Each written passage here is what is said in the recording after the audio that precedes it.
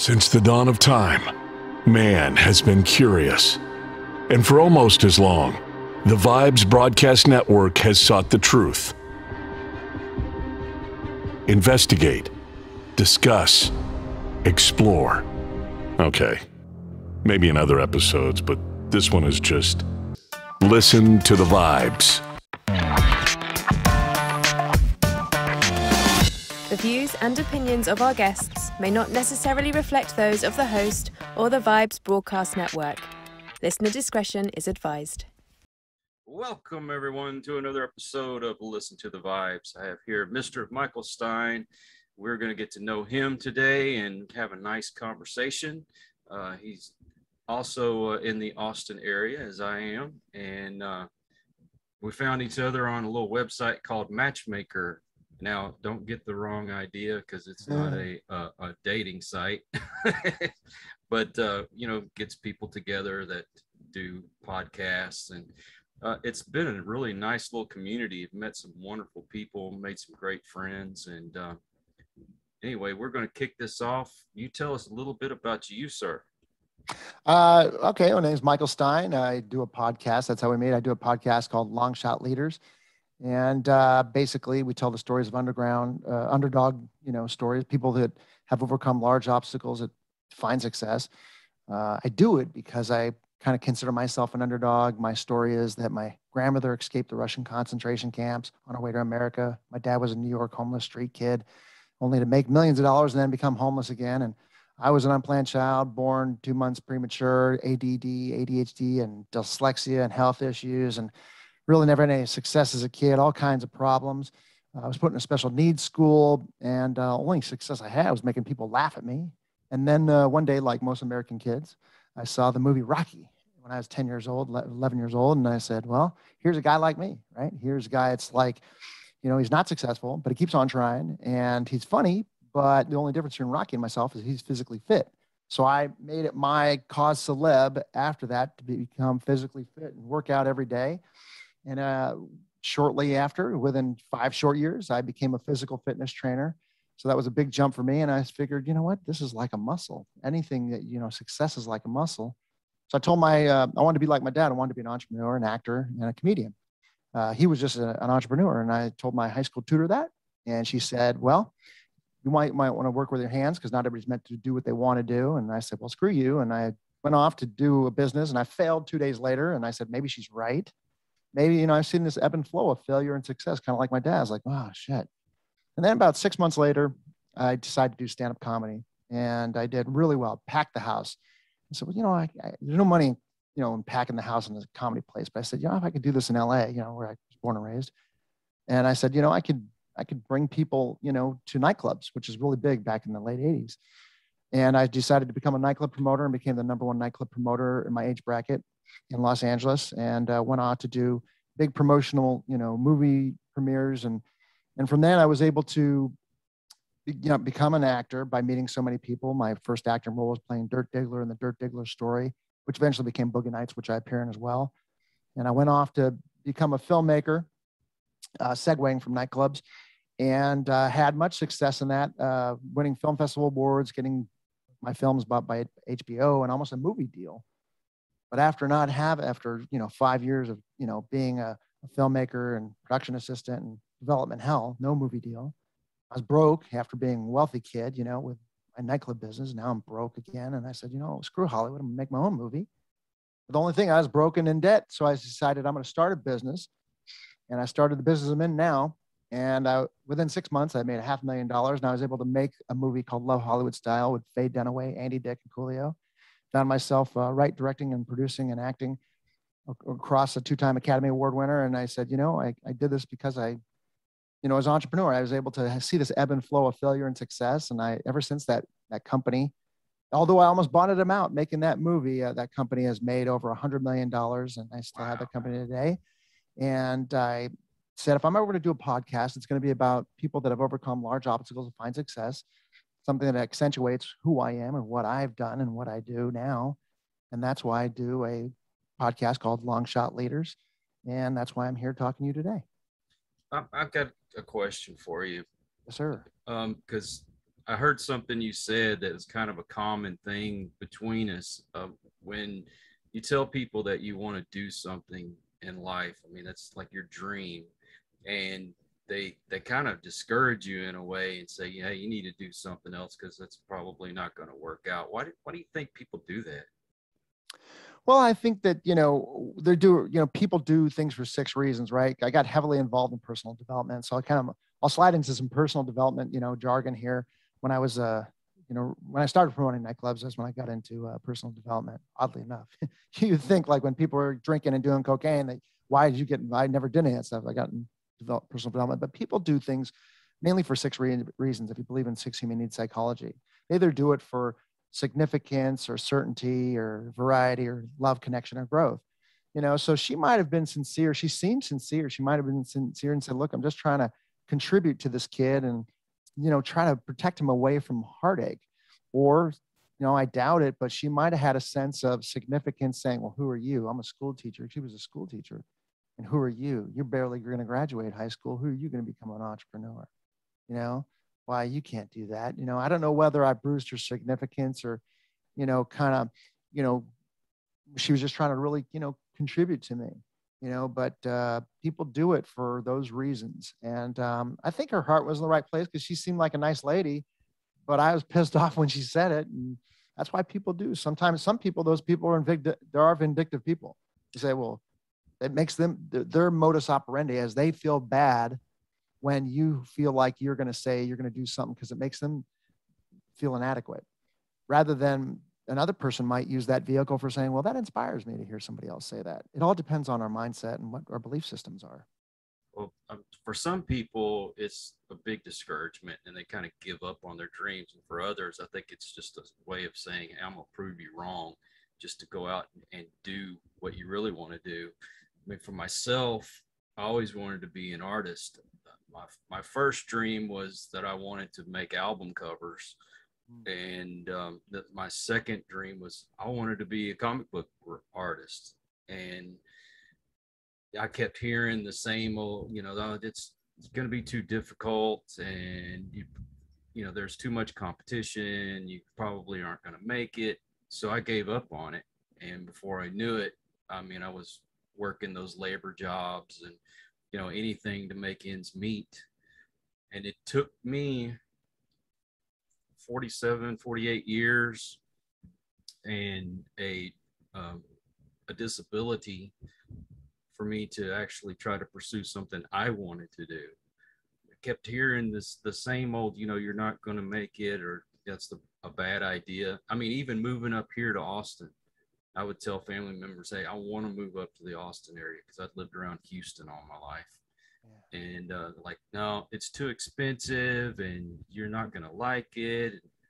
I'm sorry, but I fell in love with this place. The artist in you. Yeah. And it's basically, it's about the same as living down there. It's not that much more expensive. In fact, there's a lot of things cheaper here than they are in the Houston area. Right. I mean, granted, I'm not an artist, but I found something that I wanted to do, and I said, I'm going to do it. Yeah. Well, living out here, as far as living out here is concerned, I mean, I love it out here. I'm in Georgetown, which is Georgetown, Texas, is just outside of Austin, just north. And coming from LA, it's like monopoly money, But things do get expensive in time, and this area is growing, so I see why people might say that it's getting expensive, especially now.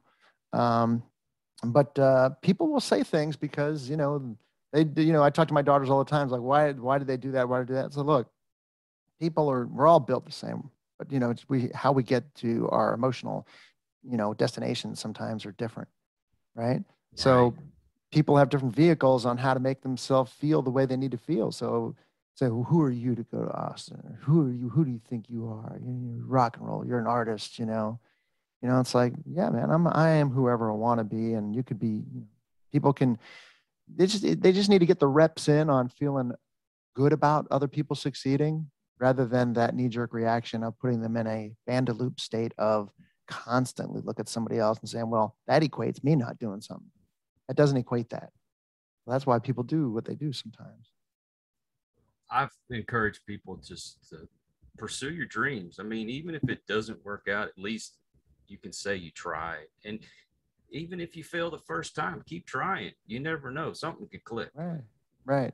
And I get it that people, like, if you got a friend, a best friend, and you're both trying to do the same thing, and you're both kind of at the same level when you start, and he just totally exceeds you, and he's a multi-billionaire, and you're still struggling, and he's exceeding at what you wanted to. I get that. But then again, what difference does it make?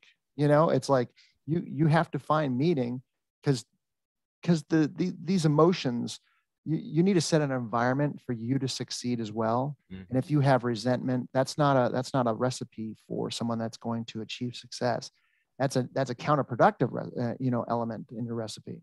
Most self-made billionaires, self-made people have a key component that I've noticed since interviewing all these people. That's gratitude. And the gratitude is the chicken and the egg, and then the egg comes first, right? So the gratitude comes first, and usually success comes after people that they find that equilibrium of gratitude.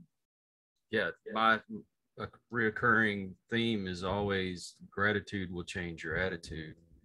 Right. That's nice. I like that. Well, you have so many people that get kind of down and out, or they're down on themselves, and they're always looking at, oh, I don't have this, I don't have that. And it's like, well, look at the things you do have, and show a little appreciation. I mean, whether you believe in God, the universe, the higher power, whatever it is, if you show that you are thankful for what you have, that opens the door for more things to come into your life. Yeah. And the energy it takes to feel those things is exhausting. It takes a lot less energy to, once it becomes or unconscious competence, you're just rolling with it. But, it takes less energy to, focus on what is going to enable you for happiness, as opposed to what you don't have. And takes a lot of energy. Oh, yeah. And something else that I've noticed is that, number one, my circle of friends have gotten a lot smaller. And reason being is that I spent so much of my life being an alcoholic and drug addict, and I had to get away from that. And so my friends that are still doing that, I love them from afar, but I can't hang out with them anymore. Right. And I put myself with people that are successful, that are, have gotten their lives straightened out, walking I guess you say, the straight and narrow. Right. And amongst those people that I am affiliating myself with, with their success, they have taught me too. You have to give back. You give things away, basically. And I'm like, well, what are you talking about? Am I supposed to just pack up all my stuff and give it away? It's not necessarily that. It's like, I have a friend of mine who's an architect, and he got on a website that you just offer your services up on there for free. And so he put on there, I will make plans for you at no charge. And somebody had gotten a hold of that and just wanted to see what he had. The next thing you know, he's got a multi-million-dollar contract making designs for buildings and things. He says, just when you do things like that, you open up other doors, and people get to see what you're made of. So, how do you feel about that? Well, I think that there's something to be said. It's like a Gary Vaynerchuk thing. Anybody knows who Gary Vaynerchuk is? He wrote a book called Jab, Jab, Right Cross, or Jab, Jab, Cross. Basically, you give somebody, you give and you give, and maybe that, maybe 1 out of 3 or 1 out of 4, you do a ask. There's a psychology to that, but it depends on, I like to get more of like a simple, holistic look at it. It's like, look, what do you want your life to look like, and who do you want to be? Do you want to be somebody that feels like there's a life of scarcity? Because when you feel like there's a life of scarcity, then you're constantly asking. Because if you give something, information, a phone number away to somebody, you feel like now I'm not going to have that, and that's going to get diluted, or this or that. Hollywood's very much like that. It's like, I got an A-list friend, and now I'm going to give his information to you, and then I'm going to get diluted out of that friendship. And you live a life of scarcity, And I notice more often than not that that doesn't help you to succeed.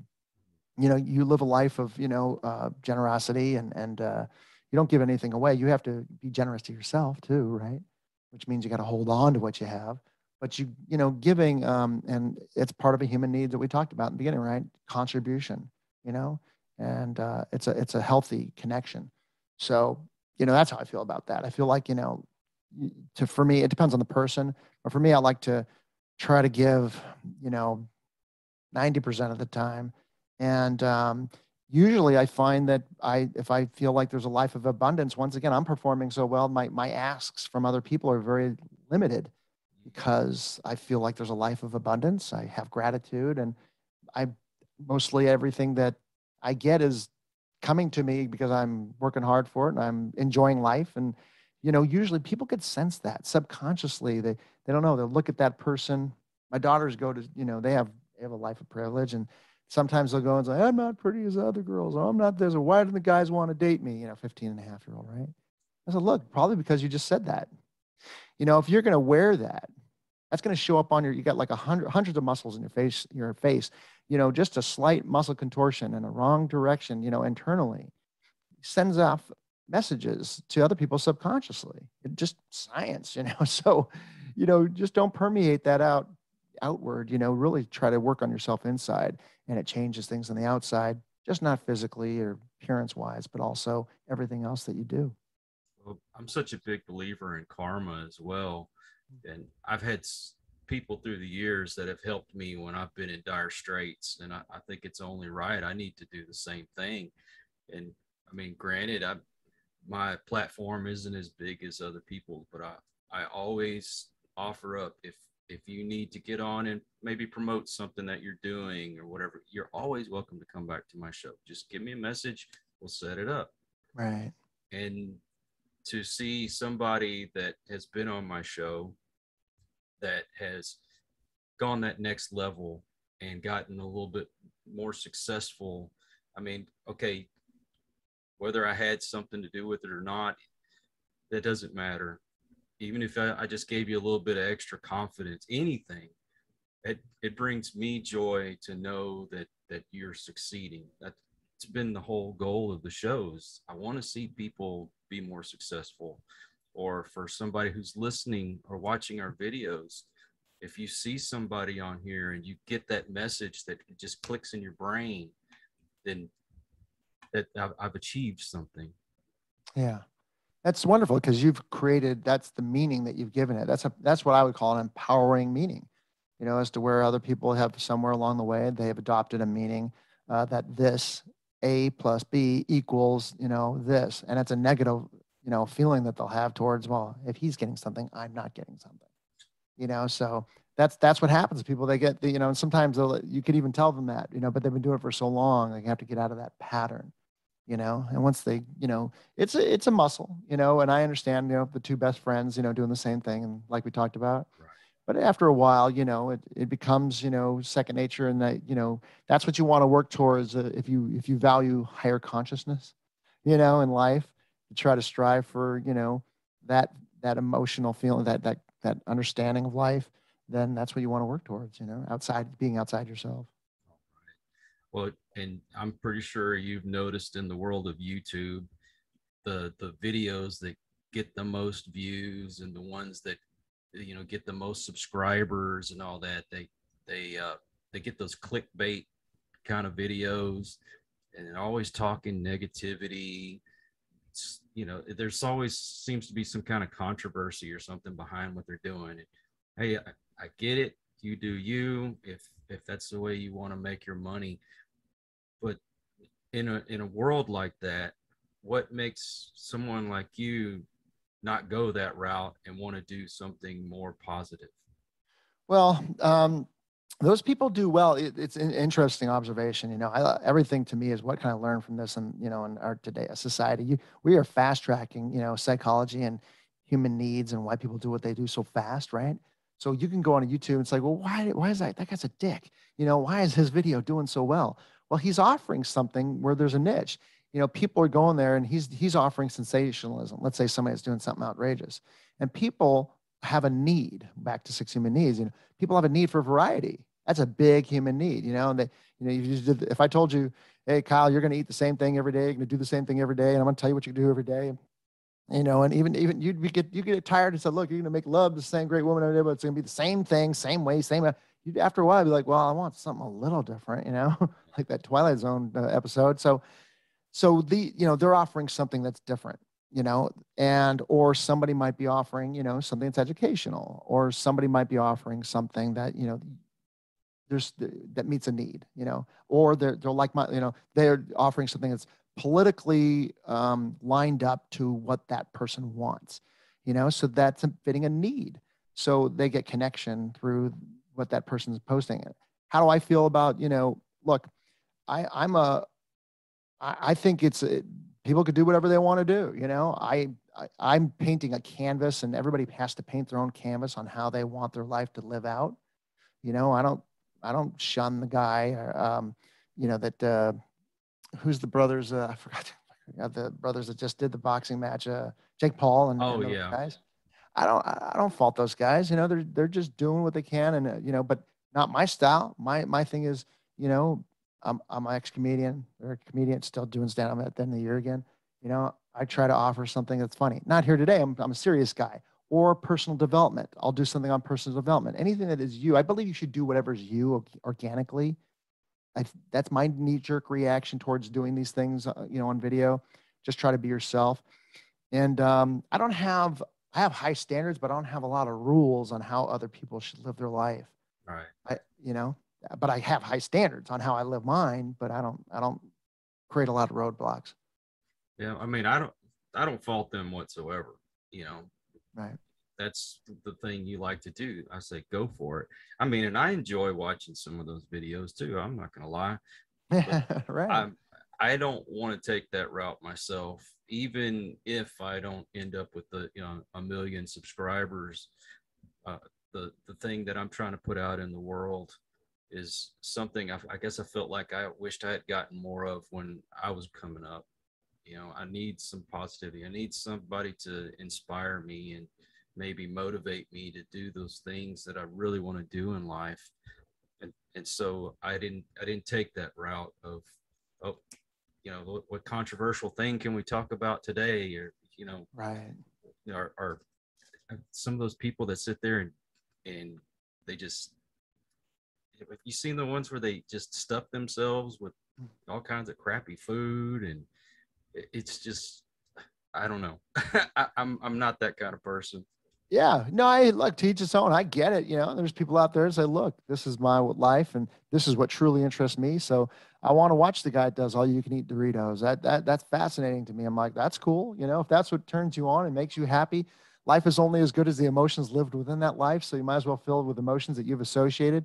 Although I will say that I live by none of this stuff that I'm preaching today is an exact science. It's almost a perfect art form on how the human brain works, but it's not exact science. But I will say that there's something that I always try to guide myself from my goals, and that's called the triad of a good decision, which is if it's good for me and it's good for you and it's good for the greater good, then that's the kind of decision I will usually take. The tough decisions that are the ones that world leaders have to do, because they'll say, well, it's good for me and it's good for you. Is it really good for the greater good? It's greater good for our country, but what about the other guys? So those are the tough hierarchy decisions that I don't envy, but I usually try to, have a triad of a good decision working on full cylinders when I, whatever I do, especially when it's public. I need to learn how to play video games. My grandkids will sit there and watch hours and hours of videos of other people watching video games. I haven't quite understood that one yet, but whatever floats your boat. Right. My little one's trying to get me in Minecraft. She's built me a whole house and we're in a world and all this. I'm like, that's fascinating. I was like, I guess, I'm kind of busy, but if that's what you want, I don't want to get addicted to this stuff though. So I got to be careful, I suck at video games. I ain't gonna lie. I mean, the last video game I was really into, I think, was Pac-Man or Centipede. So that kind of tells you how old I am. They did a study on that though. It's not like older people, that as opposed to an 8-year-old doesn't have the cognitive ability to learn a video game. What it is they just have time plus effort. Mm-hmm. And they have more time to learn that skill set, as to where, tell you what, there's no difference between the application of you learning the podcast, which you're getting really in synced into now, as to where, playing a video game. Just you're just time and interest is in a different place. This is true. I'm not that big into video games. I never really was, even when they were popular when I was a kid. I mean, yeah, I played them every once in a while, but I was more that kid that, wanted to ride his bike around the neighborhood and go meet up with the guys in the empty field to play football or baseball or something. And totally. Likewise, actually. But we're the same generation, I think. So we grew up on that. Before that, all they had when we were kids, when we were like 5 years old, all they had was Pong. Right. That game. That was high. That was the shit. I was like, wow, look at that. Oh, that was so. You look back and you think all it is this little square going up and down, knocking a little dot back across the screen, and we thought that was the most amazing thing in the world. How in the world did they get that to do that? That's right. And now it's almost like you're watching a movie. That's right. That's right. And we turned that thing with knobs. That little paddle that you had to catch that little electronic ball with on Pong, with you had to turn knobs to like get the thing moving up and down. Now we're not far away from actually having glasses that'll have our eyes do the mouse movement for us. Well, there's so many different applications you could do with stuff like that.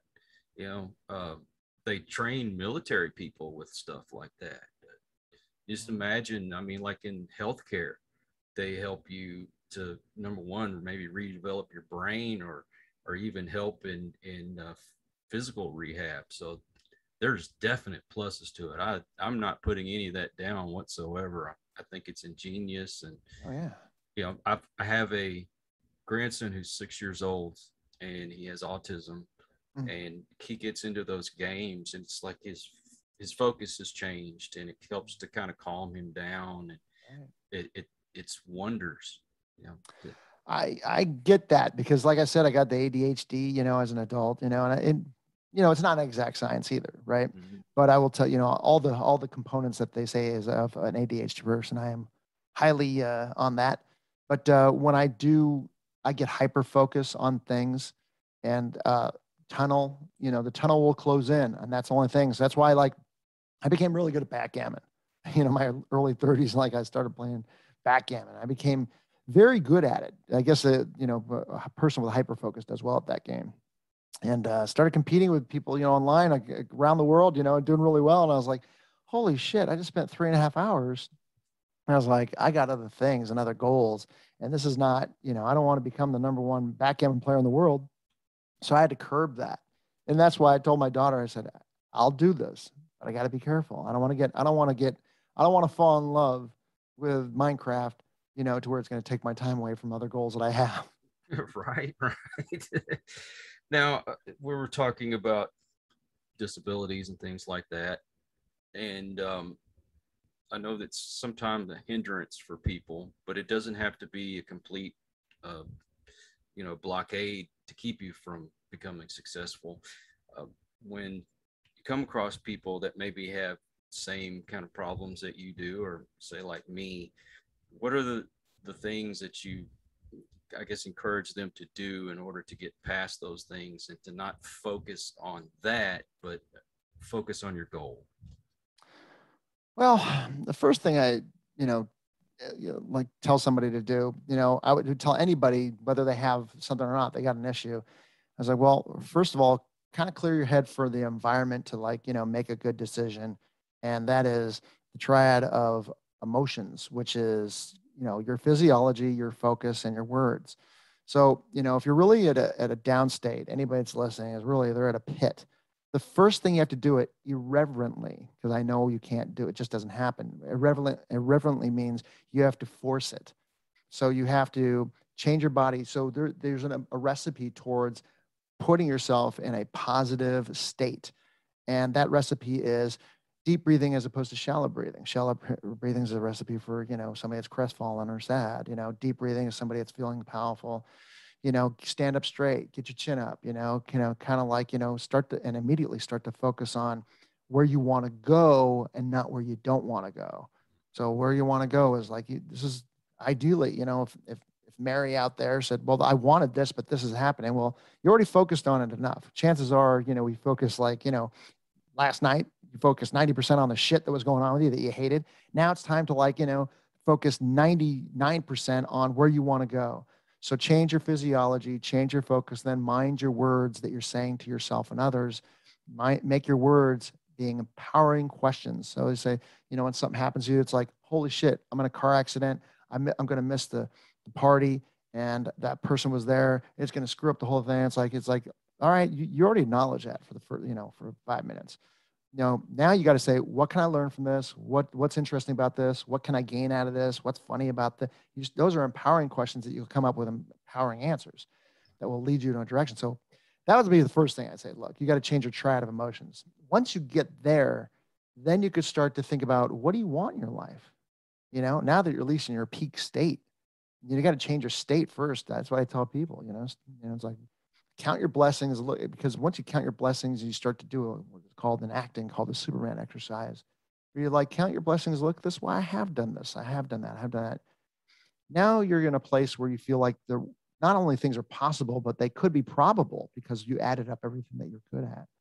So then I would start to talk about their goals, fast tracking to like, a long conversation that I would have with somebody. If they were trying to go for a goal, I'd say, all right, first thing we need to do is make it a SMART goal, specific, measurable, attainable, relevant, time bound. I said, but we got to get a date, a deadline date, realistic date that is attainable for you, that you're going to make this goal happen. And whatever that goal is, trying to get over something, trying to like make sure it's like, I don't want people don't want to be friends with me or whatever it is. It could be anything. Want more friends? Well, there's a methodology to it. Model yourself after the greatest people that have done that. But there's a whole, I would just kind of take them on a journey like that. And it sounds exhausting, but tying a shoe is exhausting when you have unconscious incompetence. You don't even know what tying a shoe is. Then you got your tongue out and you learn how to tie it, and then it becomes conscious competence. And eventually you do it enough, it's unconscious competence, and you're on your way to the races. That's true. Something that I've noticed with everyone that I've talked to, breathing always comes up. Mm-hmm. And because I'd asked somebody, because they told me about meditation. And, I've always heard about meditation. I always thought that you sat in the middle of the room doing the om and all that kind of stuff. I said, breathe. And I think one of them, and this is how I do my meditation now, is that you breathe in all that positivity that you can think of. And then when you exhale, you dispose of all the negativity that you possibly can. And for health reasons, deep breathing, it's just that keeps coming up. So there's got to be some validity to that. Well, yeah, when you breathe, especially when you want to have oxygen going through your nasal passages and deep down in your lungs, and that's replacing the cells with new oxygen cells, and oxygenating is going to boost up your dopamine. And it's also going to get yourself alkaline as opposed to acidic, because when you're acidic, you have a low pH. Not to be technical about all this, but this is, technically, what happens on that level. But it also changing your physiology is step one in that triad we talked about, and that'll help you give an environment to where you could start to at least open up to where you can come up with solutions for the verbal and the focusing. So yeah, I mean, breathing is number one. Let's say you're a quadriplegic and you want to be able to get in peak state for, and you're going to speak to an audience, which I've talked to somebody as a paraplegic, and he talks about breathing all the time. You can't go do jumping jacks, of which if you're a stand-up comedian or a podcaster, I suggest before you do your podcast, do some jumping jacks. It'll boost up your dopamine. Your brain will be working better. You'll be more in a positive, energetic, but it's just how the body works. And that breathing starts number one, and getting oxygen in there. Well, in that time that you sit and you think about things, that's something else. I thought you had to clear your mind of all things. Like, no, this is the time that you actually kind of have a conversation with yourself and discuss what are the things that I need to do to achieve my goals. But I totally get it. Those times alone when I can just sit and be lost in my thoughts and kind of focus, it makes such a difference. So yeah, Meditation's awesome. That's a whole other thing, because then you are doing all the things we kind of talked about, but then you're also just trying to slow things down so you can simplify your thoughts and take a very calm inventory of what's happening. And then really just kind of, because you have so much sense, you could breathe, you could do everything I just talked about. But if you're trying to, kind of change your state and do something a little different, it's important to get to neutral. right, Right. right. You could do everything I just said, but then if you're constantly moving, and I tend to do that too, but sometimes you just need to calm down and then practice doing nothing. So your brain can come up with other possibilities that you're not, you want to, sometimes they tell you to, as a dementia person that has, their parents might have dementia, say, look, put your underwear on with the opposite leg sometimes, or do something different that you normally don't do to change the mind. Well, meditation comes in play because we're all moving so fast, especially here in America, that we need to slow down so you can do something that you normally don't do and kind of clear your mind, have other possibilities. True. Well, also when I do daily affirmations, that's along the lines of my meditation. Um, and one of the other things that I try to encourage folks to do is, when you have goals in mind, is to make a vision board. So, if you want to be that guy that owns a nice car, a nice house, or whatever the possibilities are, get that vision board and put it up there. Well, I was talking to a guy the other day about that, and he says, well, I like to do something that I call the reverse bucket list. He says, put up there the things that you've already accomplished and look at all those things that you've done. I was like, you know what? I never thought about doing it that way. Always looking to what I can be doing, what I have accomplished. And it kind of gives you extra confidence. You know what I mean? Absolutely. There's so many dynamics to that. One wonderful thing about that is, if you really start to identify with all your great accomplishments, and so not saying that don't identify your failures, you own up to those too, and really take pride in, saying what those failures are. That's what I've learned to do with the podcast. But, when you own all those successes and you really have them in your cognitive, that inventory of that, it sets, your trajectory to where you're like, you believe your life is probable in that direction. And also, if you start to, it's harder to have a non-belief that you're successful when you add those up, because your brain doesn't want to go through cognitive dissident, right?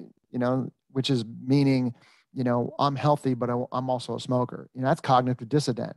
When you add up that vision board of all those successes, and then you say, well, this is who I am.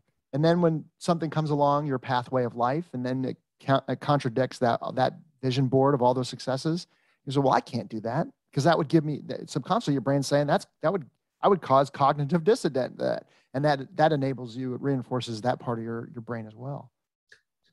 I tell you, you look back in all those things that you have accomplished in life.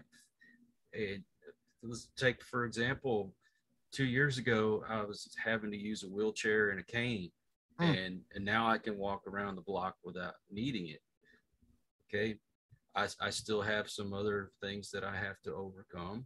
I was telling you about the pain that I still go through, and I had to have a nerve stimulator put in. But look how far I have come from 2 years ago, when I couldn't do any of these things. Right. And it gives me that confidence to keep moving forward. So I encourage anybody out there, look at the things that you have accomplished in your life. And if you have made mistakes, yes, like you said, you acknowledge that. But once you've acknowledged that, move on from it. Don't dwell on those things. Right. Absolutely. And there's a healthy way to look at your mistakes. Some people say, well, I'm going to display my mistakes so you could all feel sorry for me, to gain connection. Well, that's one thing. But then if you look at your mistakes and say, look, I'm going to, when it's kind of like comedy, right? When you write jokes, you want to write down all the bad ones so you could clear your mind for the good ones, right? And write them down, get them out of the way. So that your failures, accept them, bring them out there, write them out, write them down, get them out of the way. So then you can, say, look, I have nothing to hide. It's a lot harder to keep secrets and, you don't have to tell us to the world, but to yourself, don't keep a secret from yourself. It takes a lot of energy. And for heaven's sakes, when you're trying to do something, the best thing to do is just start. You know, Right. and you're going to make mistakes along the way. I look back at some of my older videos and like, oh my God, I was awful back then, but look how far I've come. You know, I Right. used to be that guy that I wrote down every question before my interviews. And then I realized I was focusing in on all those questions I just wrote down. I wasn't listening to the person that I was talking to. So they probably already answered one of my questions before I even asked it, but yet I was waiting for that pause so I could get in there and ask the next question. Right. Miss out. And I learned, hey, just pay attention to the conversation. You can come up with a lot off the top of your head, and it's worked wonders. So get out there. I mean, make the mistakes. You need to make those mistakes so you can grow and move on from it. Right. Yeah, that's true. I mean, I guess I was inherently fast tracked on that because when you're a stand-up comedian, which I've done since I'm 19, the most important thing is a rapport with the audience. You know, so if you're so concerned about your material, it's counterproductive because that your material is important. Otherwise, you have nothing to talk about. But you want to learn it, set it, and forget it, because the most important thing is talking in podcasts as well, or acting, or anything. Talking to the person, really having that human experience, taking turns, talking, listening to them, really kind of getting selflessly involved in what they're talking about, because that bandaloop is what we're here for on planet Earth, or what really satisfies people listening as well. I got another question for you along the lines of doing podcasting. I'm very transparent when I do my shows. I don't hold back anything, you know, the good, the bad, the ugly. Main reason if there's somebody out there that can, I guess, identify with things that I've gone through and say, hey, I've been through that too. I'm glad somebody is sharing that. What's your thoughts on transparency as far as the host goes? Well, you know, once again, to each its own. You know, I mean, there's some shows out there that they don't talk about their personal life at all, or they're very careful, but they have great content. They'll be doing I don't know, any kind of like show about medical stuff or political stuff or sports, you know, and they're just fantastic. You know, I only know how to do things, or I'd say I'm best at just being an open vessel without any kind of censor. You know, that's why I do a podcast without, or there's explicit, because I might say the wrong thing. I don't normally swear all the time, or whatever, but I have a stream of consciousness to where if somebody asks me, you know, something personal about myself, my knee-jerk reaction is just blurt it out and tell them. And I'll also might blurt out something, you know, to ask, you know, so I only know one way. It's a stream of consciousness of just being an open vessel. That's my style. As to where other people, you know, that's cool. You know, I mean, there's guys out there that just talk sports and they're just very calculated with their questions and they're great, you know? So I don't have an opinion. I have my own opinion on what I do, and that's it. You know, if you listen to my podcast, it's just going to be like, well, I guess, you know, and I might say something inappropriate. I'm like, you know, just let people know right away. Oop, well, sorry about that, you know? Yeah, it's so kind of glad that I pre-record everything, because if I say something really out of line, I have to censor myself. But for the most part, what you see is what you get. Right. I've never taken anything out unless somebody told me to, and I just let the cards lie where they are, you know, and say, look, this is the conversation I had with this person, and you know, sometimes things sound bad or silly or fucked up or whatever, you know. I'm like, okay, well, that's just the way it is, you know. That's the life that I chose to live, you know, so I don't care. Well, I have noticed that you've had quite a few big names on your show. What's that been like? That's great, you know, knock on wood, you know, my life, you know, through you know, stand-up comedy and being a nightclub promoter for so many years, and acting and filmmaking, and, you know, knock on wood, I'm able to kind of grab on some people. I don't have huge stars yet. I got a couple in the works. But I've had, you know, and then there's also the people that I really just care about stars as far as high profile. The people that really interest me, one of my most interesting interviews is a guy named Ben Lesser, who was in the Holocaust, 92-year-old Ben Lesser, author. And he's not a huge star, but I mean, I'll remember his interview for the rest of my life, you know, and those are the kind of people I surf to meet because they have what I always say this, they have salt. Have a grit about them that they exemplify the human experience. You know, it makes me feel like I'm closer towards why we're here on planet Earth, talking to them, you know. And those are the people that really, when I think about the corridors of guests that I had, he's one of them. And people with those kind of struggles, you know. Yeah, I've had somebody on the show where they're the author of a book called The Unlucky Sperm Club, where his mom was raped by a police officer and his mom's dad killed the police officer, spent life in jail, and he's the son of the dead police officer and the grandfather who spent life in jail. And I said, you know, that's, you know, but this guy is the most wonderful person because iron sharpens iron, you know. So those kind of guests, and anybody speaking, you know, that's why I'm here. I do other podcasts because I'm just interested in finding other real people. That doesn't have to be movie stars, I mean, or rock stars or anything. I just want real people that have overcome large obstacles, find success, because those are the people that, you know, it's hard to find. You know, we know about every star it's ever had, but these people, there's beautiful diamonds in the rough out there, great people that people don't know their stories, and they're just wonderful people because all the hardships, you know, and they found that success because they figured a way to get out of that living shit in hell, you know. And I just kind of love those people. So that's as far as what I think about my guests. Well, you know, I have people that, you know, are musicians, actors, things like that, and they're wonderful people. And some of them have some great stories to tell. But I find that a lot of my best interviews are those people that may be behind the scenes, or just somebody that's been through something that they can share that story and hopefully change somebody else's life. Right. Like you, I had Dr. David Tenenbaum on my show, and here's a guy that was basically recruited by the military to be a ambassador of sorts to Israel because he spoke Hebrew, and ends up being accused of treason, and the hell that man went through. And still to this day, even though he won the case, he's basically blacklisted from going anywhere else. So he's kind of stuck in his job.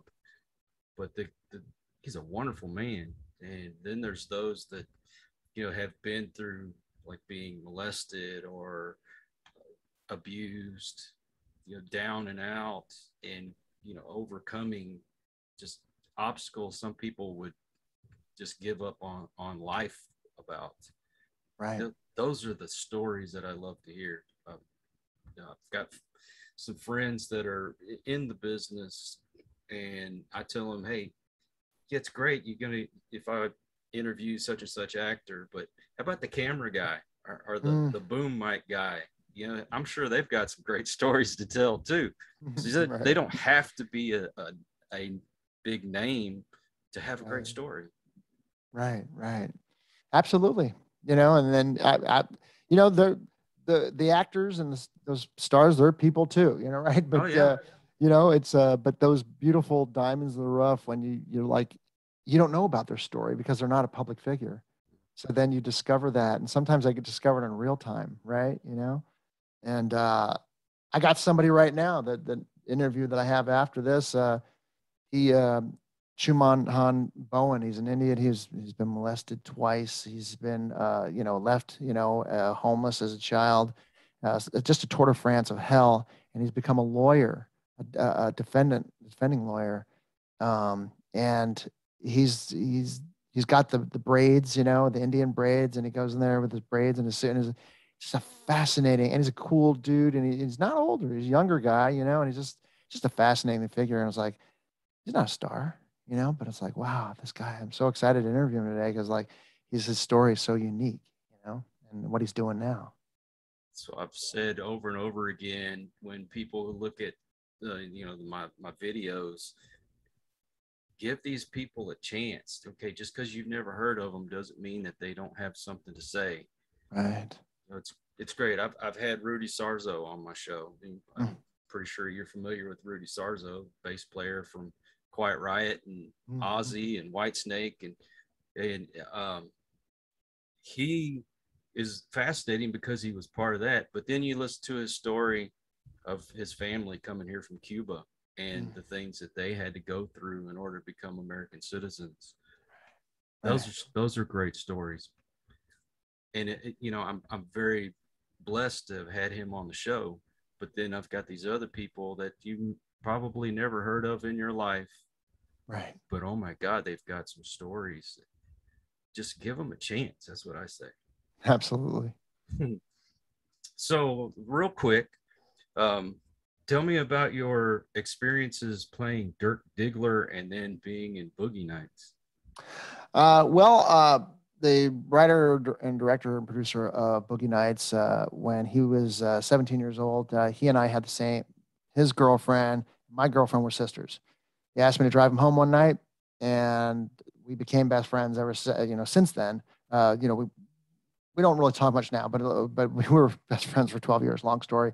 But I had him rolling one night, and 2 days later, he calls me up and says, look, man, I want you to be in this short film I got an idea for called The Dirk Diggler Story. It's about the rise and fall of a porno star named Dirk Diggler. And I said, all right, I'm in, because I wanted to be an actor, And a couple months later, we did a couple other funny videos and some other things. And then, we did The Dirk Diggler Story, and he did well with it right away. He won an American Film Institute award for this video. It was a video film, and half hour long, kind of like a Spinal Tap kind of thing.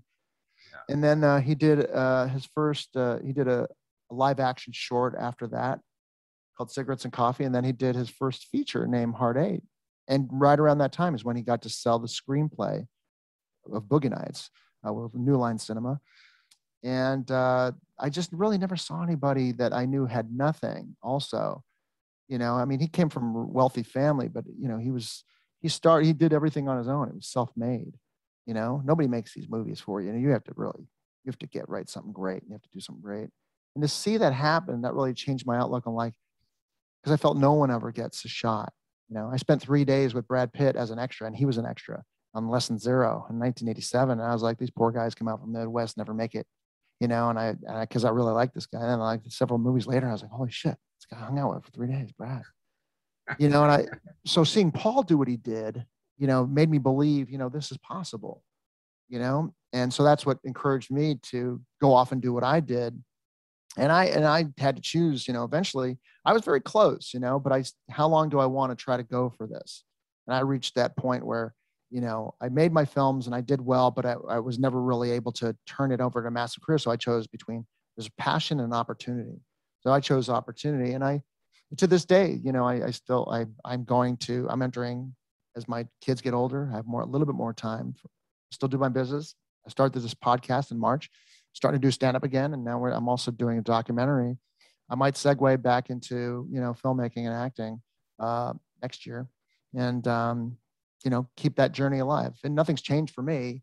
I still just want to be an entrepreneur, an actor, and a stand-up comedian, and I'll probably want to do that till the day I die. So that working on those things just made me realize the possibility of what you can do and what things can happen as long as time plus effort, eventually it'll give you the best chance for success. So that's what I learned from that. Do you have to show your schlong?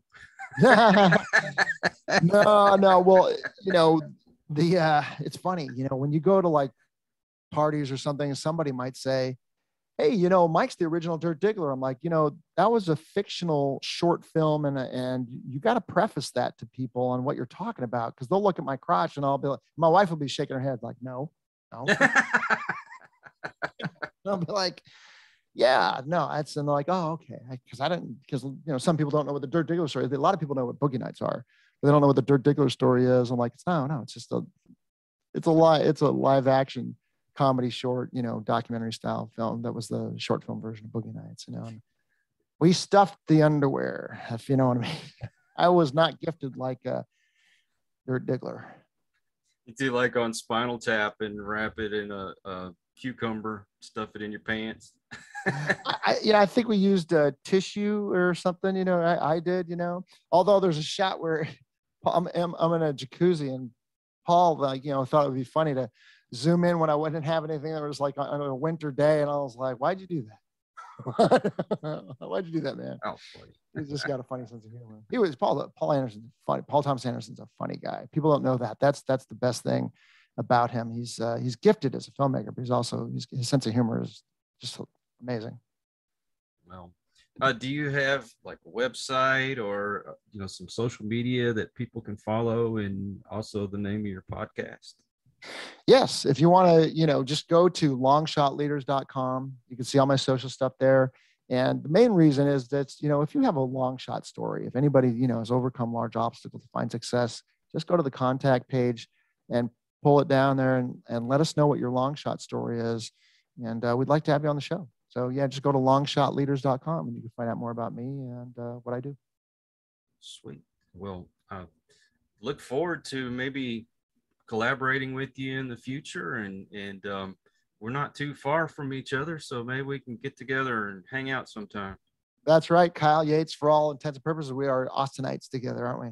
Yeah, I went south though. I was living up north, and then I went south because I told you I used to live there in Leander, Cedar Park area, and now, well, since they named a town after me, I figure I guess I'd live there. Kyle, yeah. Well, I'm a valley boy from Los Angeles, so I lived in the San Fernando Valley, which is about 25 minutes north of Hollywood, the big city. And that's what I did today out here in Austin. I live 25 minutes north in Georgetown, Texas, which is like the valley version, the Calabasas version, I guess, of Austin. And I'm just used to that's close to my natural habitat. It's an awesome little town. If you're ever in the Austin area, go check out Georgetown. I love that place. We used to love to go there. And there's a lot of really cool places that are near around the Austin area. It's just, it's beautiful. You get to see the hills, and there's so much nature. Love hanging out by the river, and of course Lake Travis and all those. It's just that's why we moved here. It's fun, isn't it? Yeah, it's good. That it is. But unfortunately, our time has come to an end, and so I want to thank you for being on the show. I appreciate your time. We kind of had to jump through some hoops to get here, but we made it. Yes, our second time around, but this was good. You're a pleasure.